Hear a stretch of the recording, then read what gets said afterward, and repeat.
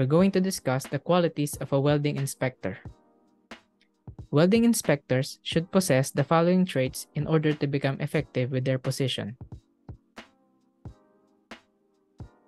These attributes are summarized in an acronym called KASH: knowledge, attitude, skills, and habits. We will elaborate these qualities one by one as we progress through the lecture. The welding inspector needs to be at least knowledgeable with the welding processes, welding, weld discontinuities, destructive tests, and NDT. Now, the question is, do you need to be a welder to become a welding inspector? The short answer is no. The welding inspector does not need to be a welder to become an effective inspector, but it does help because of the familiarity and the ins and outs of the production process. Professional attitude, key factor for welding inspector success. Most important factor in the welding inspector success is being professional. It will require you to be good at what you do and continuously learn as well. The welding inspector needs to make decisions based on facts, as the welding inspector needs to compare the inspection result to legally binding codes. The welding inspector will be obligated to make his decisions in a factual manner based on what is written in the aforementioned codes and standards. Ensures that inspections are fair, impartial, and consistent. For example, an NDT inspector inspects a job that will be critical to the schedule of the turnaround activity. Passing or failing will mean that the maintenance activity will be completed on time, or else rework will be done, causing an extension. The inspector should base his decisions on quality and the acceptance of applicable codes and standards. The interpretation of his result shall also be consistent when similar weld quality results as such. The welding inspector must be familiar with the job requirements. These inspectors shall work within the parameters of the job specifications and in accordance with the quality control program set by the organization. Ability to understand and apply the various documents describing weld requirements is an important quality of a welding inspector, as this involves its main purpose of implementing the quality control program of the organization. The welding inspector must know the applicable codes, standards, and specifications for the weld he's inspecting. Better yet, he also must be certified in doing these inspection activities. Code inspectors are the most common examples of these. Also, these documents provide the most information regarding the what, when, where, and how the welding and its inspection should be done. Careful review of these documents is essential. The welding inspector must state the acceptable quality with regards to the acceptable codes and standards. The inspector must raise awareness of the job requirements. He must be able to conduct and implement the scope of work stated in the job specifications and impart those to other personnel or welders as well. The pre-job review reveals hold points.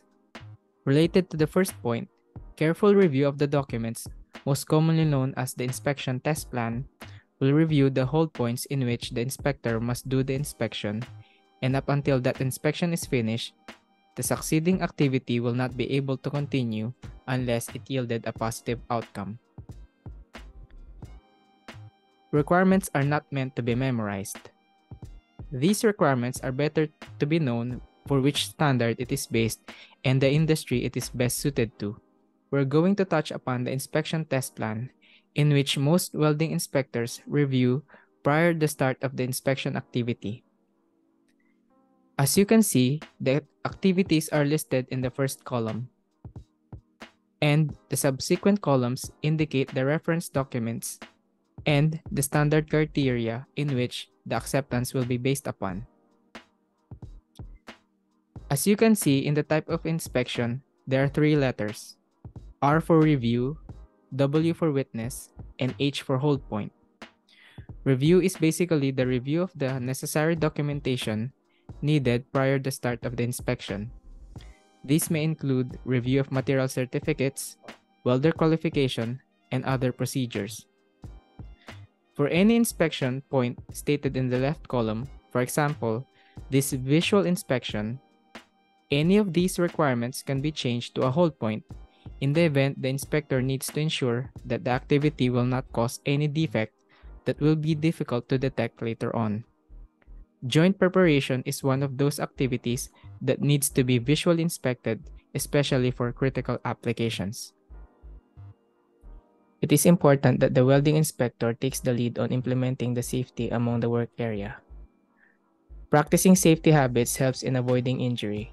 As with any other jobs, safety is important to help avoiding injury, fatality, or even death. Knowledge of safety standards. Welding inspectors need to be knowledgeable of these safety standards so that they can provide inputs to the safety program and watch for these safety hazards in the field. Unsafe exposures can be mitigated with appropriate controls. But the final and most controllable attribute for the inspector is wearing personal protective equipment. The welding inspector also needs to be trained in safety, not only for himself, but for the shop personnel, so that he can share the knowledge to others and become a good example. Remember that no safety program will become successful if people from across the organization will not follow it. The other essential quality of a welding inspector that will enable him to function properly is good physical condition. The welding inspector must have good vision, either natural or corrected.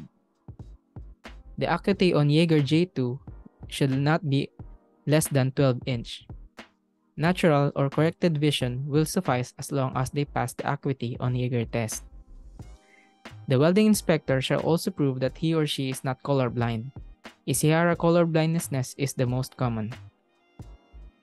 The welding inspector, more often than not, will be obligated to go to cramped spaces, confined areas, or elevated platforms. Thus, the inspector must be in good physical shape to be able to do these activities, similar to the photo shown. Appropriate work permits must also be issued as part of the safety program of the industry to ensure that the welders, welding inspectors, and other personnel are free from dangerous gases, oxygen-deprived areas, and combustible elements inside the vessel. A good habit of a welding inspector is proper maintenance of inspection records. The welding inspector, after all, the inspection activities, needs to be diligent with the documentation so that future readers can use it for reference, or if any question arises to the specific inspection activity. These records must be understandable, they should be neat with minimal corrections if any, and facilitate easy reference. Also, here are the few rules of etiquette in reports. Similar to any other official document, it shall be signed, and if errors are made, it shall be lined out, initialed, and dated. And most importantly, it shall be signed by the inspector. And there you go. That ends the lecture regarding the good qualities of a welding inspector. See you on the next one.